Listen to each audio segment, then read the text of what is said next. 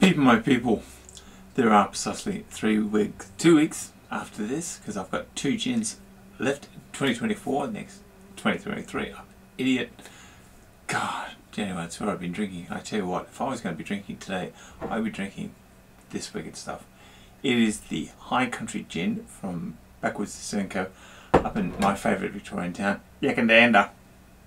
So, I've looked this up, and I will look past the screen through the magic of technology and say that they say that the botanicals in this are lemon myrtle, pepperberry, wattle seed, peppermint gum, and strawberry gum. So it's got 2 eucalypts, pepperberry, could well be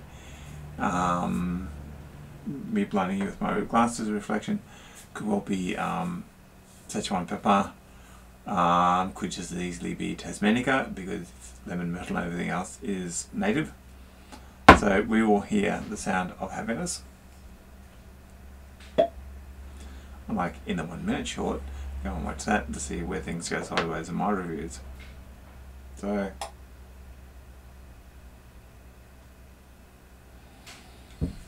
smell happiness says yeah. Oh, it's a dry gin. There's no doubt about that. This is a dry gin. It's still reasonably warm in the house where I'm at the time I'm reviewing this, and it is very early December.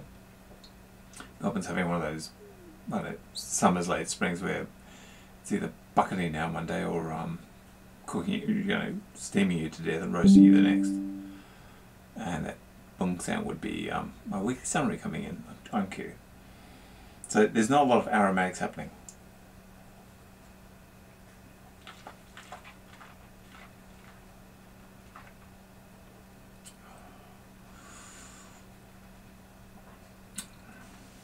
That's because everything is happening well and truly in the gin itself. And I've just found that pepperberry is more likely genus Tasmanica. It's a local indigenous, not at all related botanically to the pepper that you grind over your evening roast. I did a pot roast for my family this evening, and big healthy grind of fresh pepper and rub it in, salt, whack it in, and this vegetarian apparently produces a lethal pot roast. So, yeah, these people know what they're doing. Yeah, now I'm picking up the strawberry gum, and I know wattle seeds always eluded me. People say it's in there, okay, so okay, I'm going to have to eventually have someone hijack my taste buds and point out to me exactly what is wattle seed when I'm tasting it.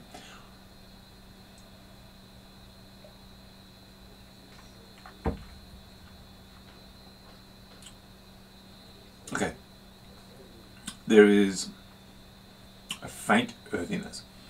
What could not be helping my palate is that I've actually eaten bakora, the Indian veggies and dosa. I mean, in basin flour, basin batter this evening. So I've had a fair bit of spices and that. Well, it's not helping.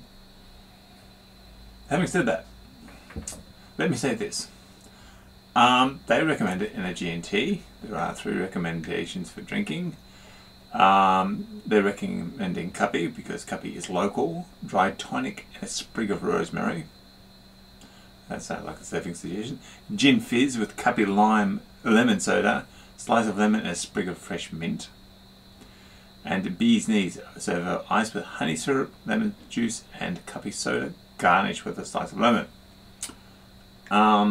Or you can simply just knock this back with your favourite fever treat, Mediterranean, which is what I'm likely to do because I don't have a gin.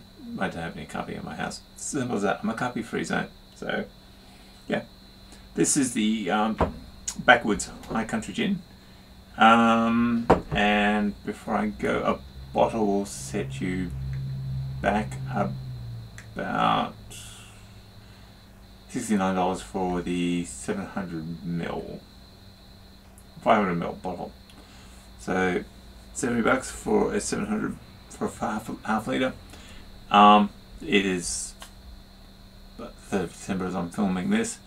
My little offside has gone to sleep. There's plenty of time to get these people busy.